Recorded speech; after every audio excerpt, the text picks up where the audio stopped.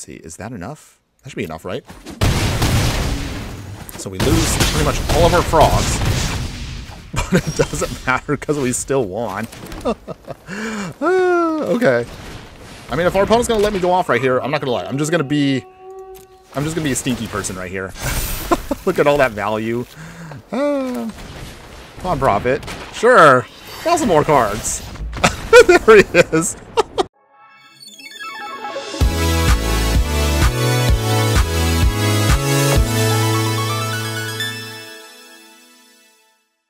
Hello my fiery friends, the Infernoman here with the hottest in budget deck technology. And for today's deck tech, you all voted on it, so we're going to put together a deck that you all wanted to see be made into something for the Explorer format. What exactly are we talking about? Well, if you saw the poll, you wanted to vote on frogs, so here we are today. We're going to put together something that's really fun, that focuses a ton on getting value out of cards that enter and leave the battlefield. So without further ado, this is Simic Hip Hop. With their hippin' and the hoppin' and the bippin' and the boppin'. Longtime viewers of the channel know how we do it. We have to talk about the stats of the deck before we dive right in. No. Puns aside, the deck of course is going to be a Simic deck, so that means it's going to be blue and green. You're looking at an average mana curve of about 2.2. We have 26 creatures, 5 instants, 4 sorceries, 3 artifacts, and 22 lands. Our Simic Frog deck is just looking to get a ton of value as they enter the battlefield and leave the battlefield. We have several cards in the deck, of course, they're going to try to take advantage of this, and then we have a couple of finishers that'll constantly keep generating this extra value, just overwhelming our opponent with our card draw, life gain, and eventually we'll be making 1 or 2 unblockable frogs to just hit our opponent and get to our victory. But how exactly will we pull this off with a bunch of frogs that mostly focus on dirtling around? Good question! Well, I'm glad you asked. So let's go over, of course, the 1-drop slot. In the 1-drop slot, you have Sun Shower Druid. It may not look like it does very much, but it does enter and puts a +1/+1 counter on a target creature, so it doesn't actually have to be itself, and we gain 1 life. This is an awesome little creature that's going to be highly underrated. You will see why in a bit when we get to our gameplay footage. But again, it's really powerful what it does, because the card we want to put all those +1/+1 counters on is going to be the one and only Valley Mightcaller, an incredibly powerful card. It may not look like it does much, but let's read it to show you what I'm talking about. Valley Mightcaller is a 1-mana 1/1 frog warrior with trample. Whenever another frog, rabbit, raccoon, or squirrel you control enters, you put a +1/+1 counter on the Valley Mightcaller. So if you recall, Champion of the Parish was a card that did the exact same thing, but it did it for zombies. So this of course will get us the benefit because we have a ton of frogs and it'll start pumping itself up. So of course, if you will, put those Sun Shower Druid counters on top of the Valley Mightcaller to start pumping it up very quickly, and with that trample ability, we ensure we'll be able to get through damage no matter what, regardless of whatever chump blockers our opponent will try to throw at us. Going into the 2-drop slot, we'll have now Dowerport Mage, another really awesome card that helps us with our game plan. So we'll read about this for just a moment here. Dowerport Mage is a 2-mana 1/3 frog wizard that reads, whenever 1 or more other creatures you control leaves the battlefield without dying, of course, you get to draw a card. And then its secondary ability allows you to pay 2 mana and tap it to return another target creature you control to its owner's hand. In other words, this is going to be one of our engine pieces here that once we put it out there, we want to start trying to just bounce things away, even if we don't use its ability, to ensure we can keep drawing cards and keep bringing our hand full to make sure we have a ton of action against our opponent. As far as the remainder of the 2-drops, we'll have Pawn Prophet here, a simple little frog that just enters and helps us draw a card. Not much else, but we can also use this as another engine piece to help keep churning through our deck with our special abilities such as Dowerport Mage. And then we also have a single copy of 3 Trees Scribe. So not really too much else with this, but again, it'll help put +1/+1 counters on a creature we control whenever another creature leaves the battlefield without dying, of course. So it's actually really great for us to help support the game plan overall. Going into the 3-drop slot, we'll have Long River Lurker, another card that also I have to talk about for just a hot second here. So this card is really awesome for what it does. It's a 3-mana 2/3 Frog Scout, and it also has Ward 1 for small amounts of protection. Other frogs we control, however, will also be gaining Ward 1 with this ability. And when the River Lurker enters, target creature you control cannot be blocked this turn. Whenever that creature deals combat damage this turn, you may exile it. And if you do, you can return it to the battlefield under its owner's control. So there's many ways you can actually take advantage of that ability.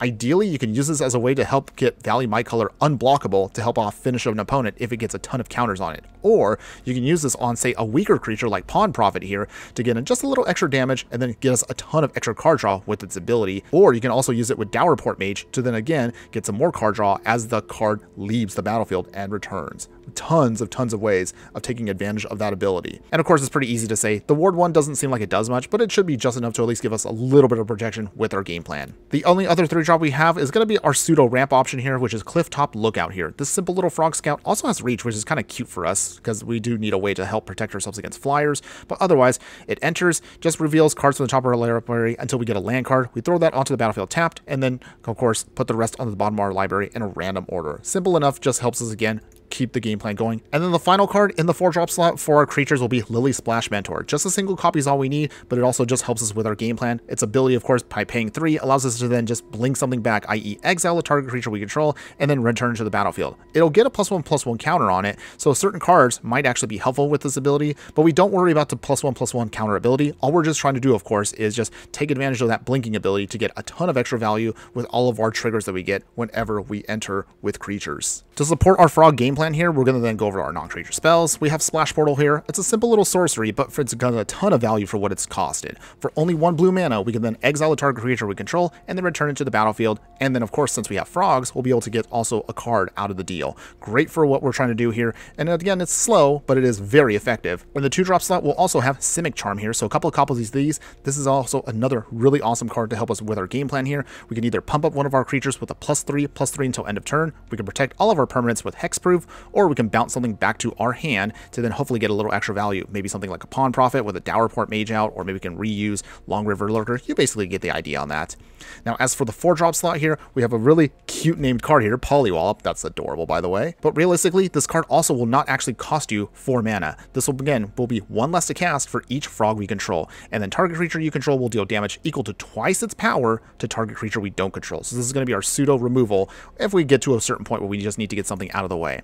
And then, since we are getting a ton of enter triggers to then get a ton of value, we of course had to do the one and only Panharmonicon. So to put it another way, if say like Pawn Prophet comes down, you'll get to draw 2 cards out of that. If Sunshower Druid will enter, you'll get 2 +1/+1 counters and you'll gain 2 life. It's again, super awesome value for what we're trying to do. For your land base, it's going to be as simple as possible. We are a budget deck, so we're just going to maintain just simply 7 islands. A Lily Pad Village here, which is going to be great. We're mostly a creature deck, and also that's ability of Surveil 2 is actually going to be sometimes helpful depending on the matchups.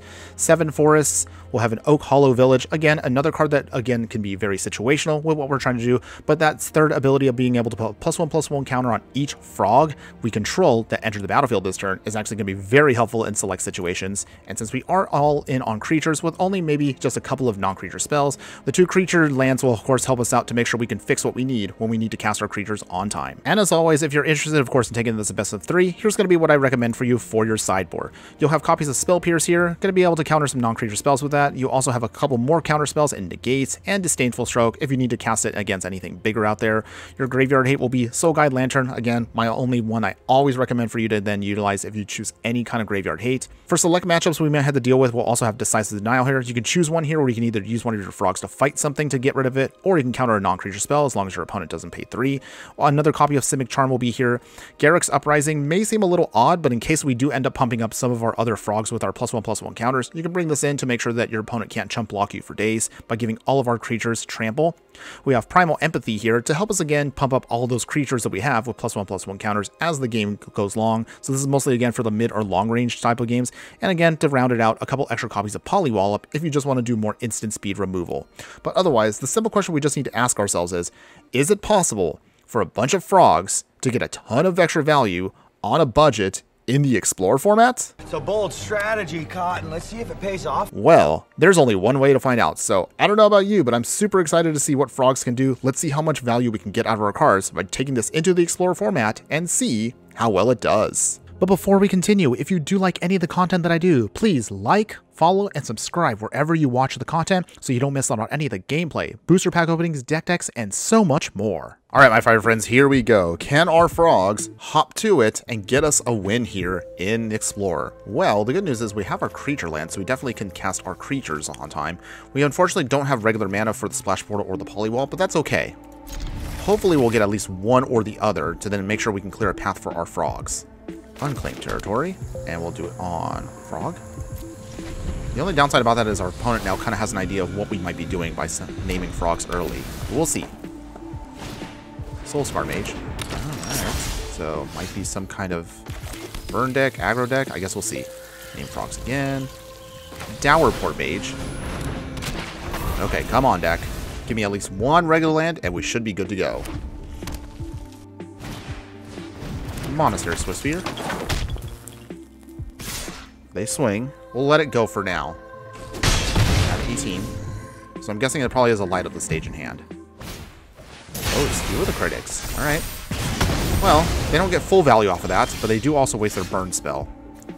Dowerport Mage number 2. Wow, we missed our land drop there, so that's awkward. Hopefully that won't come back to bite us. Another land. Opponent swinging again.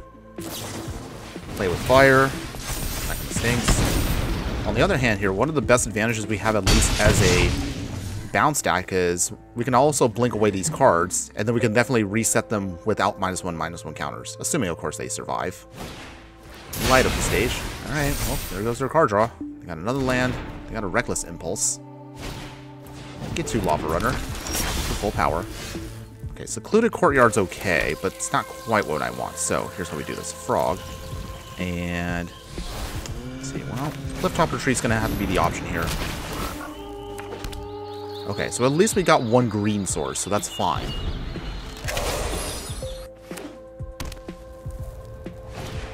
Reckless Impulse for opponent. They're actually going off. Usually I always end up running out of gas as a mono red player.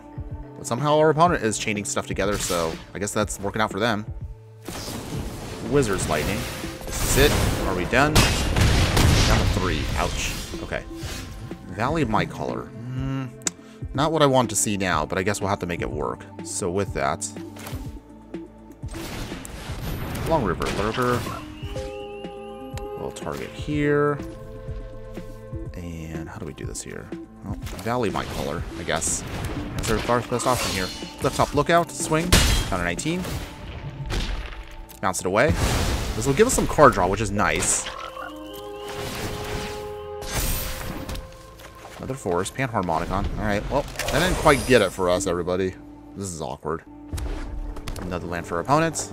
They have 3 cards in hand. If they have burn, we are basically done. Wow, they did not actually do anything? Okay, interesting. Well, that does give us hope that we actually are not dead. So with that, Polywallop. What do we take out here? I think we take out the Soulscar Mage. That's gone. Okay, how do we do this here? I think we need to bounce something. Okay. We will bounce away. This is unfortunate, but okay. Valley My Color. We have to do that in order for us to actually get the value out of it. We draw a card. Pawn Profit's actually not too shabby here, too. So with that, Pawn Profit. We get more value. Okay, a forest. Again, same, not ideal, but it's fine. We can make it work. At the very least, we still have blockers. That's all we need. But ideally, we need to somehow get a Panharmonicon, blink stuff, or at least get life gain, and then we should be stable. They do. Okay. Well, anything at this point will kill us. I'm in danger! Come on, deck. Keep me alive a little bit longer. No burn spells, opponent. No burn spells. Wow, they actually don't have anything? I'm shocked. Monastery Swiftspear number 2. Come on, deck. Where is our islands? We need those. That's what we need right now to actually get us going here. So, we can't put down the Panharmonicon yet, so we'll just keep blinking Pawn Profit. Draw another card. Okay. Clifftop Retreat. Again, still not ideal. But otherwise, he'll probably do this. Clifftop Lookout. I don't know why I'm saying Retreat. That's a whole other card here, but you get the idea. Pump. Name Frog. Forest. Pawn Profit again. Wow, no islands.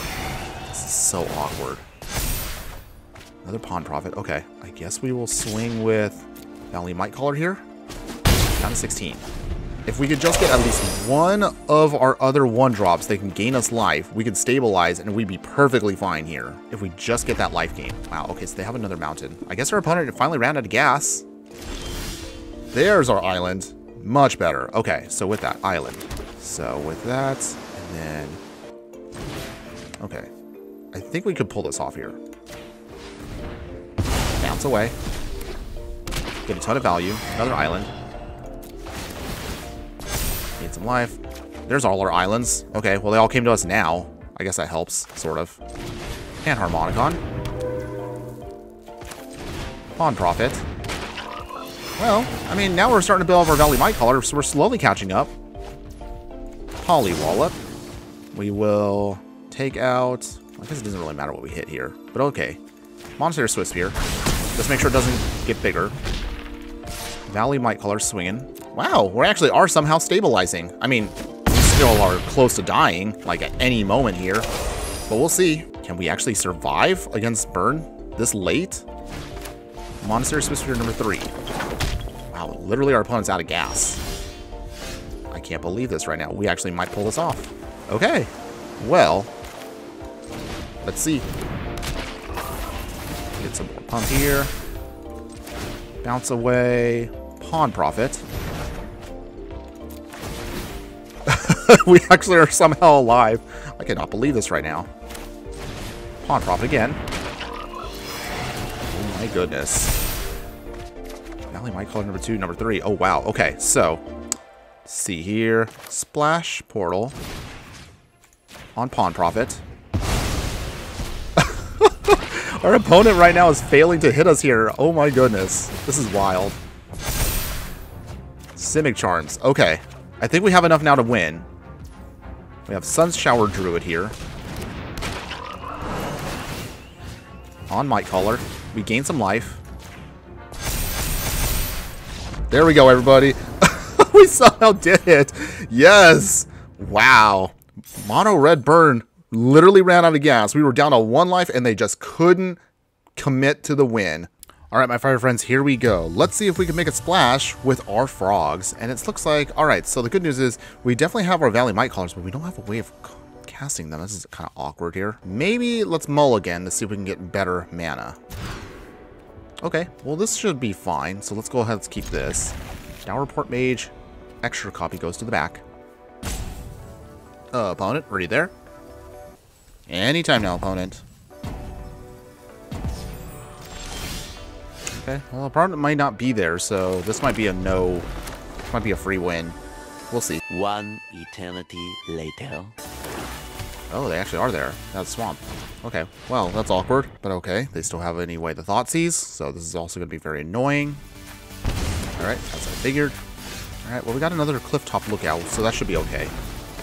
Well, at least we'll get our ramp on, so that's not too bad, right? Right, another Swamp. Okay, no play. Interesting. Still fine. Clifftop Lookout. So even if they blow this up, we can still, of course, get a land regardless. Go for the throat. Surprise. That's okay, we still got our land. Lily Splash Mentor actually is not too shabby either. My Rexian Arena. Alright. Well, our opponent definitely wants to start doing their thing, so we'll see how well we can do here. Get another land out. Alright. We'll hold on to the Splash Portal just a little bit longer. Hopefully, at least we can get one creature that'll help us draw a card.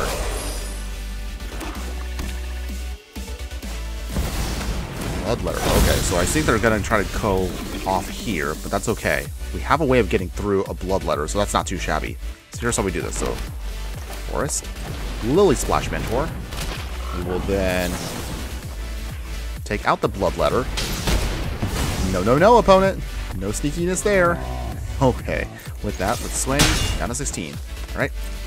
We literally have just one card in hand. Our opponent has a full hand still. Come on, deck. Hoping you can give us at least one card draw spell. Anything will do. Another Swamp. Gray Merchant. Not for full value. That's okay. There we go. Okay, much better, much better. This is actually what we need. So, Pawn Profit. Draw a card. It's another Forest. Okay. Blink with Splash Portal.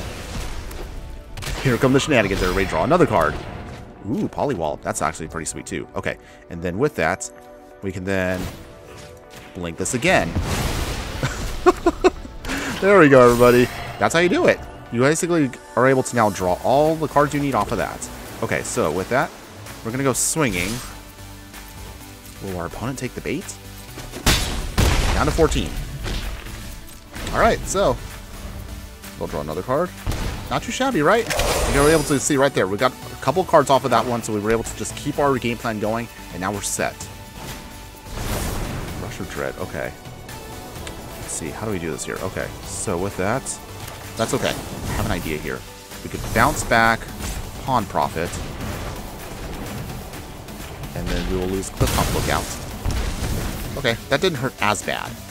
Not too shabby. Great Merchant, down to 6. Ooh, Dower Port Mage is also pretty good here too. So, here's how we do this. Dower Port Mage. Pawn Profit. Draw a card. Oh my goodness, Panharmonicon. Alright, so. Panharmonicon. Polywallop. Take out their Grey Merchant. Alright. Well, this is doing its thing, but it is, as you can see, we are a little slow. But we are closing the gap against our opponent here. As long as they don't have any more Garys or life drain and drain shenanigans, we should be okay. A few moments later. Gifted Etherborn. Alright. A little much. Oh, Grey Merchant. Well, this stinks. Alright. Well, they got us there Xaxes. So, that kind of stunk. Man, we were close to stabilizing there pretty well. Alright, my fire friends, here we go. Can our frogs make a splash and explore? Well, the good news is we definitely have ways of then blinking stuff here with drawing cards and ramping, so this is actually not too shabby. Again, it doesn't do that much damage in the early game, but that's okay. We're just hoping to see if we can outvalue our opponent, and hopefully we'll overwhelm them with what we got. Put down an island first. 2 Pawn Profits is not bad, and a Clifftop Lookout. Our opponent is playing, let's see, are they playing aggro? Oh, maybe they are. Okay, Runaway and Secret. Ooh, okay. Wow, that's been a while since I've seen that card. I do like the card. We've used it before in combos, which is actually kind of fun. But we'll see. Can our opponent outdo us here? Let's draw a card by having our Pawn Profit enter. Remember, kids, it's enter now. No longer enters the battlefield. They go swinging. Obviously, they must have something in hand, so we will not block for now. We'll see if they try to pump this up. Down to 19. Okay. Light up the stage.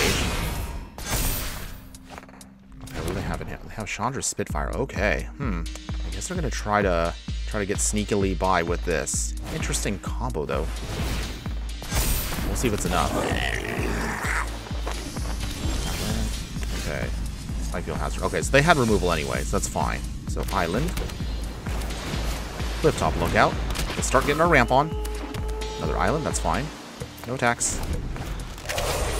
We definitely have at least a lot of card draw. We just need to start stabilizing quickly with our Sunshower Druid, and we need to start pumping up with a big creature here. Otherwise, we will be struggling a bit. Not gonna lie though, our opponent definitely has a very jank combo here. It feels like I'm playing a deck from like 2019. We just need to stem the bleeding. And if our opponent does not cast any spells, we can slow them down with their burn. So this is fine. Do they cash it in? Okay, they do. Chandra Spitfire coming down. It is a little scary, but we'll be okay, everybody. Alright, so with that, Pawn Profit first. Start drawing some cards. Oh wow, we have like all the copies here. I guess that's fine. Long River, Lurker. Okay, so we do get protection.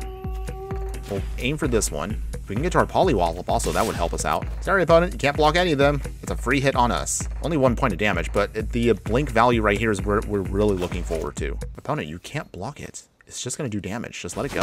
Okay, there we go, finally. Exile. Bring it back. Get a little bit more card draw. There we go. That's what we need. Our Valley Might Caller is all we need to start going off. But we do need to, of course, to find a way to stabilize quick, because if they start pumping up that Spitfire, that's going to hurt us a lot. Either that or we need removal. ASAP. Oh my goodness, second Spitfire. We might be in trouble here. They have 1 card, though, so this is going to be a little scary. But we'll see.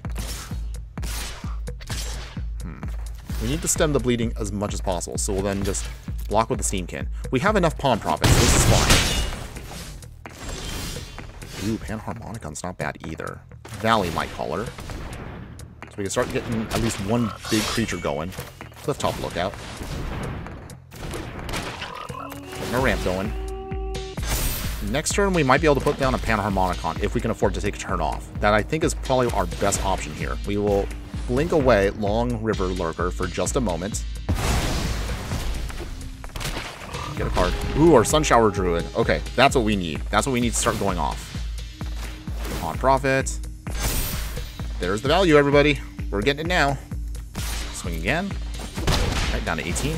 I know, it's not much, but again, the whole point of our frogs is we just keep blinking them, getting a ton of value, keeping our hand full, pumping up our big creatures that we need to, and yeah, it's doing its thing. Although, again, I'm terrified right now. As soon as our opponent has at least any kind of non-combat damage, these Spitfires are going to go off, and we will be in trouble.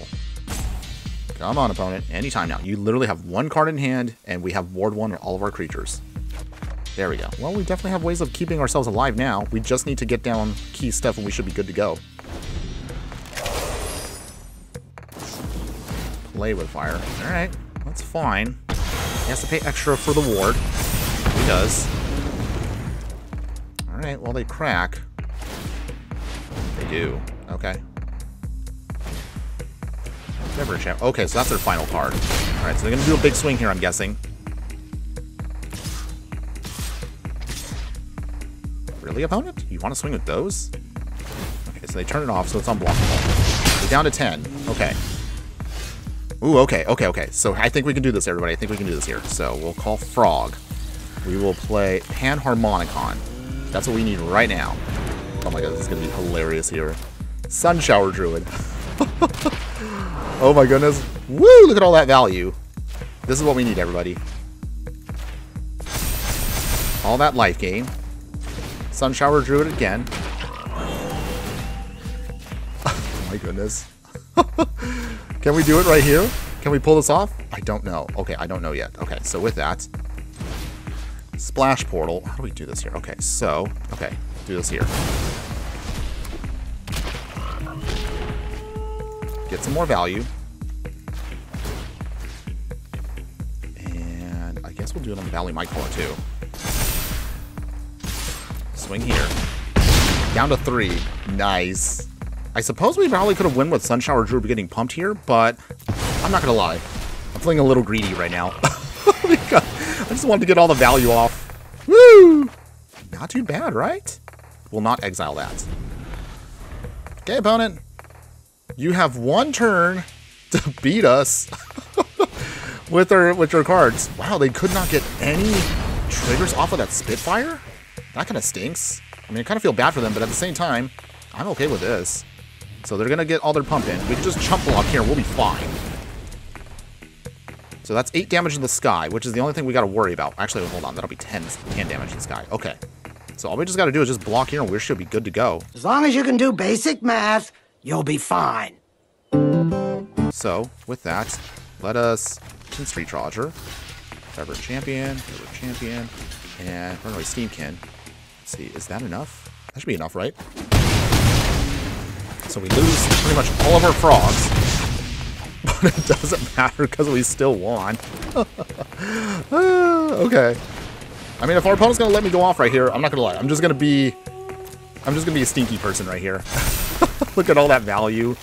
Come on, Prophet. Sure. Got some more cards.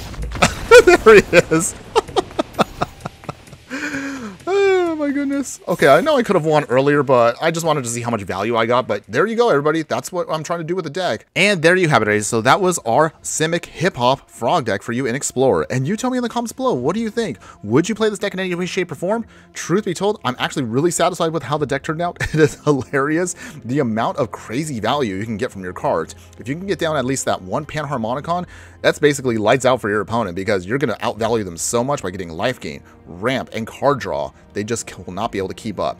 Having said that, however, there are some matches, as you saw today, we did have at least one where we kind of got outvalued by our opponent because they were just faster with their game plan. Still, I wouldn't take that away from this deck in any way because I was, again, really blown away with the fact that we were able to get down a Panharmonicon against a mono red deck that ran out of gas and we just went to town on them. Having said that, one of the biggest weaknesses I do want to remind you for the deck is if your opponent has a ton of removal, that's where the deck is going to feel a little bit on the bad side. If they have wraths also, that's going to be something else that might hurt us quite a bit. But still, I would definitely say if you do like creature decks with a ton of dirtily value by drawing cards and blinking, this is definitely your deck. Now, having said that, If you've stuck around this far into the video, you are my true fiery friends, and I will of course reward you by showing you how you can upgrade this deck even more to make a bigger splash against your opponents. Now, if you're looking to upgrade the deck, this is what I would recommend for you. To be perfectly honest, most of the main deck already is kind of good as is, as we already have pretty much a decent setup for our game plan regarding our frogs. However, there are a couple of key cards I would probably add in now just to kind of make things a little bit more consistent and a little bit better overall. Since we are Simic, we could take advantage, of course, of Clement the Worrywart here. Just a single copy of him. However, this gives all of our frogs the ability to become mana dorks. So that means we can cast things a lot easier and we can do a lot more blink shenanigans with the fact that we can just utilize them to keep tapping them, bring them back with cards like Splash Portal or Devour Port Mage, and we can definitely do a lot more with that. Speaking of then taking advantage of the extra mana we'll be able to acquire with this, we'll also throw in a single copy of Lily Splash Mentor here. Just that single copy is enough, however, because it will cost us 3 mana every single time we need to do its blink ability it has itself. Also, the only downside is you can only do this at sorcery speed, so that's also one of the other things to just keep in mind with this deck. Otherwise, in terms of the other main upgrades, and I say this every single time, but again, I'm going to say it once again. Please, as always, upgrade your mana base. That's obviously the number one thing you should always do before you upgrade any of the other cards in the main deck. And as always, shouldn't be no surprise, just get all the dual lands that you can get. Yami Via Coast, Breeding Pools, Botanical Sanctums, of course, the Pathway lands if you can afford those as well. Keep a single copy of Oak Hollow Village and Lilypad Village just to make sure we can get a little extra value out of these lands, so that way we can still surveil if we need to, just to get tough off the top if we can. Or you can, as you do more blinking, you can put more +1/+1 counters on all of our frogs to do a lot more damage and close out the game a lot faster. Same thing, of course, with the sideboard. You don't have to do too many crazy things. You actually could keep it as is from the original budget version, but if you are interested in doing something a little spicier, most of the options I would recommend for you be, first off, get Hadama's Climb here. This gives you a much better way of getting consistently +1/+1 counters on all of your creatures. And if you can flip the land, of course, into the Winged Temple of Araska, this means that all of your frogs, if you do utilize this ability, can give them flying and gives you a hilariously easier way to avoid evasion. You can also then utilize Croaking Counterpart here. This again will be something that's going to be a little on the spicy side to maybe steal something that your opponent may have. I don't know, maybe like a Sheoldred, but also will make it a frog too. So it does actually go well with our game plan to introduce a little bit more variety. We will then do a much more expensive option for our Graveyard Hate, but it is a really, really cool option here. Froghemoth here is a great way because it has Trample and Haste, and as you can see right here, if it deals combat damage to a player, you get to exile up to that many target cards from their graveyard. Being able to put +1/+1 counters on the Froghemoth for each creature that is exiled this way will also help us get a lot more pump, and also we can gain life to stabilize. This is actually an amazing finisher if we can, of course, get it to stick on the battlefield. And with that out of the way, here are my final thoughts that I want to give on the deck. Move over, merfolk. We finally have a new creature type that is definitely going to make a splash in the Simic color combination. But as you can see today, we thankfully have not only that, but this creature type definitely is a lot different than how merfolk play. So it gives you a lot more of a differentiation if you are interested again in playing creatures, but maybe just don't want to do the same old with merfolk. To put it another way, if you are a fan of enter and leaving the battlefield triggers, if you are a fan of getting a ton of extra value and card draw, and if you're a fan of maybe playing a little on the dirtily side to just slowly build up not only that value I just mentioned, but to eventually just to overwhelm your opponent and get a sneaky win out of nowhere with maybe an unblockable frog, then I would definitely say give this deck a try. And I assure you, when you manage to then put down a ton of frogs on the battlefield and then make sure to blink them back and forth to overwhelm your opponent with the amount of value you have, you'll definitely have a lot of fun doing so, and you'll be very surprised at how you can pull it off. And I assure you, not only will you have fun doing it, but you'll definitely not be disappointed. That's all I have for you today. Thanks again for watching, everyone. And just remember that no matter what you do play in the game of life, always be sure to burn bright. Later.